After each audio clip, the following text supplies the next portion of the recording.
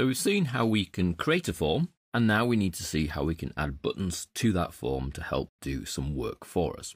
So if we quickly create a form, there's a form in design, and we turn all the data options off using the property sheet.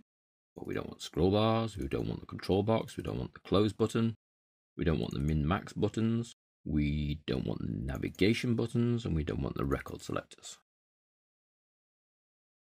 So in design, just going to resize the actual canvas area because that's quite large. Drag the dotted area in. That's now the size of my form. And then I can resize the actual window that it will load inside. And let's save that as FRM my menu. Okay, so that's a plain form. No buttons at all anywhere on the form. So the first thing that we would want to add is a close button so that we can actually close the form. Now from our Form Design Tools Design ribbon, we want the button control, but just before we add the button control, let's just expand the choices here and turn on the wizards. Now the reason that I'm activating the wizards is because that will help create the button a lot faster by actually writing the code for us. We will look at writing a little bit of code ourselves, but to start with, we're going to use the command button wizards. So I've activated the wizard in a little drop down if it's not already activated. Then I choose the command button. And normally the close button would be at the top right, so I'm going to draw by just dragging out my command button at the top right. Because I've activated the wizards, it wants to open the wizard, that's fine. And then I have a choice of things I would like to do. So what are the categories? Well, it's a form operation, because I'd like to do something to this form. I'd actually like to close the form. Next. Having chosen to close the form, I have a choice of two default pictures, which is a red circle or an exit doorway. Or I can say show all pictures, in which case I can actually choose any one of the icons that is built into Access. Now obviously not all of them would make logical sense, but I do quite like close window. It's a little cross, as opposed to the red circle, which is a bit too dramatic for me. Alternatively, you can create your own icons and therefore use the browse button to pick that icon up and use that for your button. So I'm going to use the close button. Next, I need to give my button a sensible name. I'm going to call it Command Close. That's pretty sensible because it's going to be used to close, and then finish. There's my little rectangle which I can resize so that the X fits nicely in the middle of it. How big a close button do you need? And then when you view the form, you can see the X. I'm just going to save because when I click the cross, it will close the form.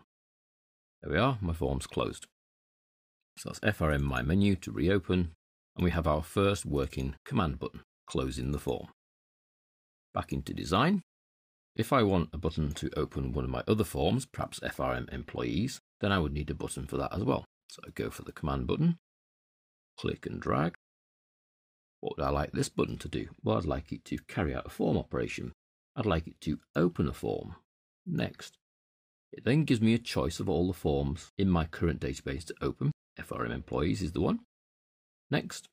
And then would you like it to open the form and show all the records, or open the form and find specific data to display? So effectively filtering the form. Well, let's stick with show all the records. We will go back and use a filtering option. And next. And I can choose the default, which is a form picture, very helpful. Or show all the pictures, which gives me access to every icon in Microsoft Access. Alternatively, I can just add a bit of text that says view employees, something logical that would make sense for people. Next, and then a sensible name. Notice now it's gone to command 1, whereas the first one was command 0. Well, I'm going to name this CMD open employees. Finish. That creates me my button. Now we already know how we can customize the button to be a different color, etc. So we'll stick with the default because the point of this particular lesson is to see it in action. View the form, save the form, view employees, click, opens the employees form. I can then close the employees form and I'm back at my menu. So I've now added an open form button. Very easy to do using the wizard. I simply choose the operation from the list, click, click, choose a picture or add some text, click, finish, and the button is created for you. It couldn't really be any simpler. So let's go back into design and add another command button. Because I've left the wizard on, the wizard's doing the work for me. This one I would like to be a form operation, to open a form, to open the children's form, all the records, and change the text to View Children.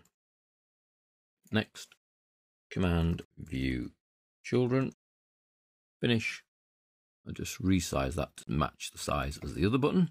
Now I could do that with my eye as I'm doing there, or I could select both objects, go to Arrange and choose Align Left, so they're both aligned to the left, size to the widest, and size height to the tallest.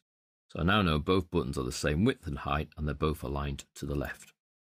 View the form, and my View Children views the children.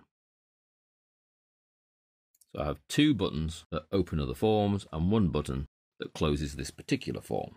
The last little command button that can be of a lot of use is to actually quit access. So if I go back into Design, I'm going to put this near the bottom, and to make sure it does sit at the bottom all the time, I'm going to add in, right click in the detail, Form Header and Footer. Now I'm going to move the cross into the header, and in the footer I'm going to put my Quit button. It's a new button. What kind of category is it? Well, it's actually an application category because I want to quit the application. Next, do I want that picture or another picture or my own words? I think my own words. I'm going to put Exit. Next, Command Exit, finish. And then I can resize and place that where I want on the particular form. So I'm going to go for the bottom right. Save and view. Now I have 4 buttons.